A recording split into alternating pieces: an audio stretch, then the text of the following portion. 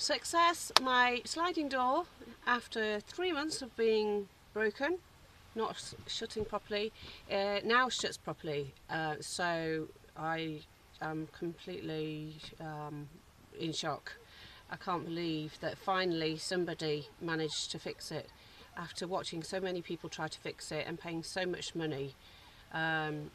I nearly had to think about getting a mortgage to start paying for the repairs of the sliding door. But anyway, I found I think desperation. I made the video yesterday, was it, or the day before, because I was really having a horrible time. I really did think I was never going to get this sliding door to shut properly, because I thought I needed a new latch and couldn't find one anywhere, and so I got desperate. I made the video, asked for help, and at the same time I did loads of Google searching, and I for the first time I searched in Spanish as well as English, and I found a parts supplier in Murcia, which is really close to us.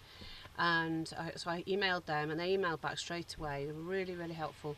They said they're not a garage, so they can't fix the problem, but they recommended a new garage, which is not on Google, so that's why I never found it. A new garage, also not too far away from us.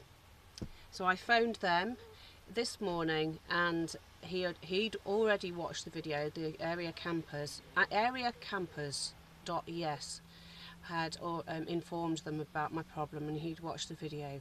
So we went along this morning, and straight away, it's a specialist. It's called Serran Automaticos or something. I'll put a link in the description box at the bottom.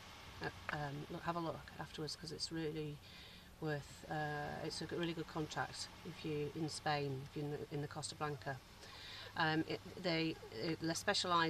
He specialises in VW T25s, or he may do other camper vans, but he's got a VW T25. That makes a big difference. And as soon as he looked at the sliding door, he said, "I know what the problem is.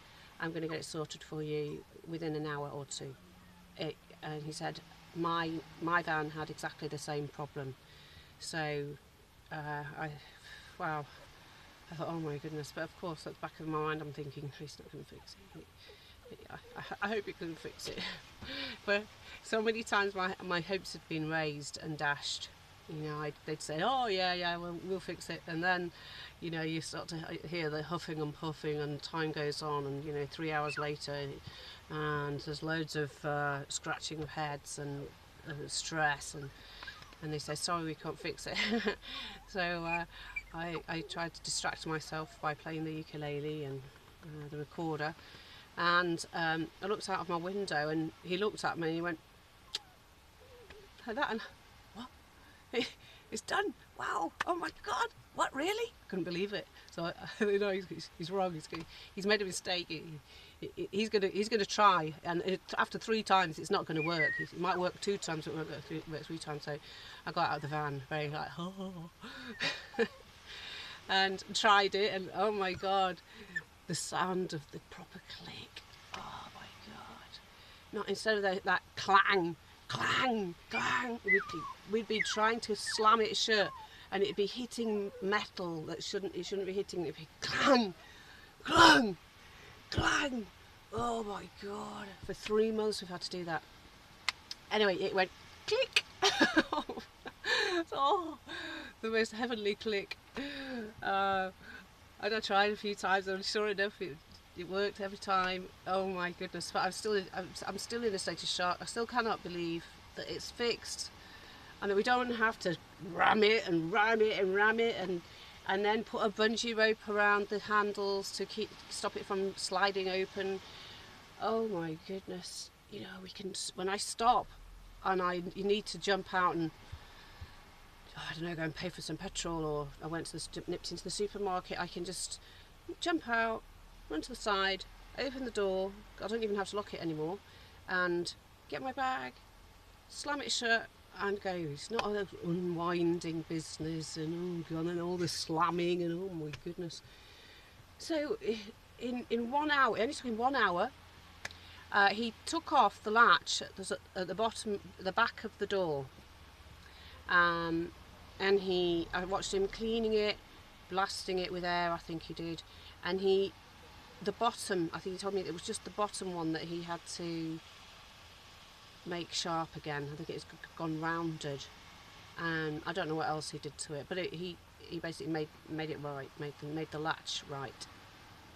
I'd been told that wouldn't be possible to do that, and so that's why I spent ages trying to find a replacement latch. But apparently it is, and it's obviously much better to. That's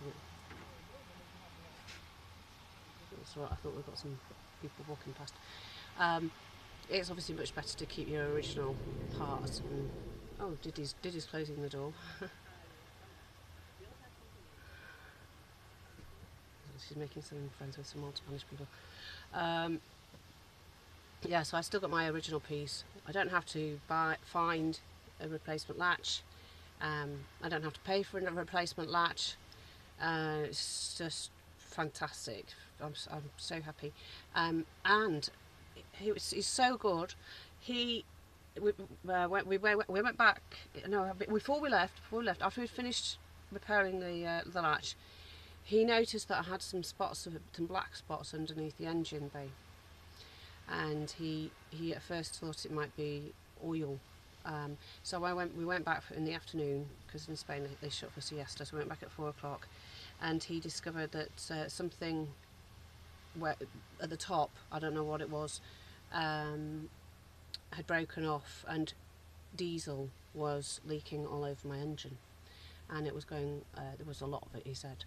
So it's such a miracle that I came across him, because not only did he prevent the police from stopping us and taking the car off us because of the sliding door, but he also prevented a fire. Our engine would without doubt have set on fire, and that would have been it. That would have been the end of the camper van. So it's a miracle that we came across him. Why didn't I come across him 3 months ago? That's the thing I'm thinking. Two morals of this story. Don't wait until you're feeling absolutely desperate and you've waited 3 months. I'm saying this to myself as well as you. Until you really focus on sorting out the problem, and doing loads of searches, asking around, emailing, begging, asking everybody for help. Don't wait 3 months until you've really hit rock bottom and you're really unhappy and you're really desperate. It really just completely worn me out, because I was so worried that the police would take the van off us. We'd never find the replacement part. I'm going to have to scrap the bloody van because of one part. So don't wait 3 months. If you need something repairing, nip it in the bud. Pull out all the stops to sort out the problem, because really I didn't prioritise it like I should have done.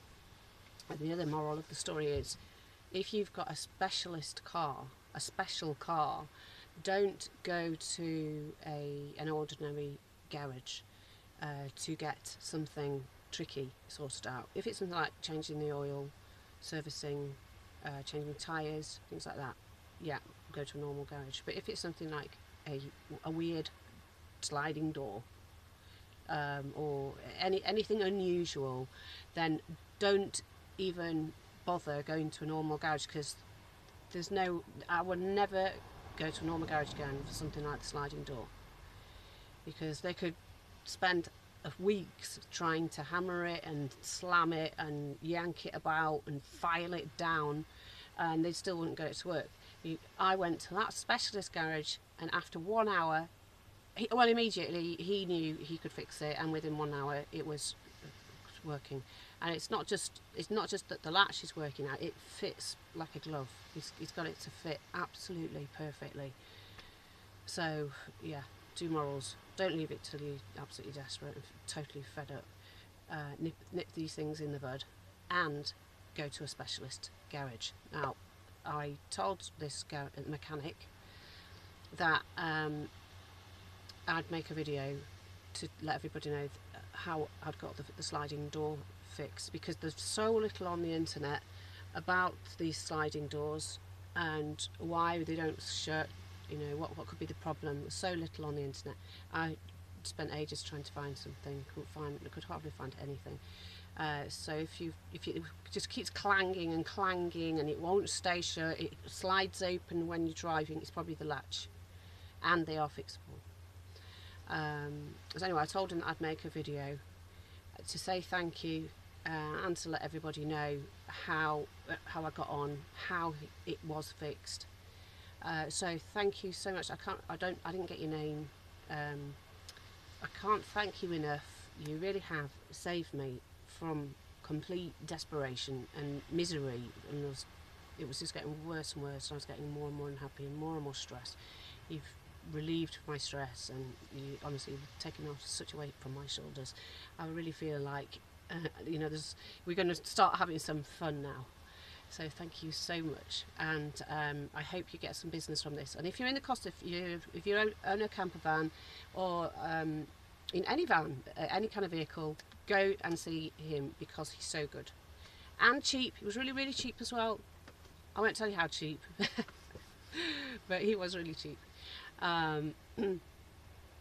Details are in the description box, not just for the mechanic in his new garage, which is Seren Automaticos in, oh god, where was it? I think it was Calús de Segura, which is in the Costa Blanca, in the Valencia area. Anyway, I'll put the address in the description box, but also the spare parts shop, who were really prompt. They really replied to me straight away. It was so helpful.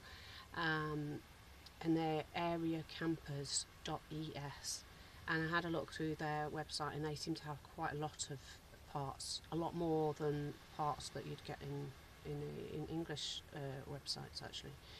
So I'll now put a link to them in the description box as well. But most importantly, of course, in my video that I made yesterday or the day before, I did say that I would get married if somebody fixed my sliding door. And so that's it. So mechanic, you know, I hope you noticed that. You know, we can't break a deal, promise. You know, we had a deal. You fixed my door. I was very specific. I did say, whoever manages to fix my door, I will marry. Now, you knew that before you fixed my door. So I want you to know I'm going to nip down to the bridal shop tomorrow. It's Saturday tomorrow. Hopefully they're going to be open. Get myself fitted for a nice cheap dress. You know, don't want to splash out too much. €50. Actually, no, I'm going to go to the second-hand shop, charity shop. I'm going to get a Caritas one. And I'm going to meet you at your nearby church Saturday afternoon. 3 o'clock prompt, okay? Don't let me down. Lottie's going to be the bridesmaid. She's really excited. Diddy's going to be bridesmaid too. She's actually going to be flower girl. So yeah, we're so excited. We're really looking forward to it. I can't believe it. At 46 and finally I'm going to get married. Oh my gosh. I got my sliding door fixed. I've got my engine sorted out. It's not going to explode. And I'm going to get married. So it's just wonderful. This is the happiest day of my life. Oh God. So yeah. Anyway, wish me luck on my wedding day tomorrow.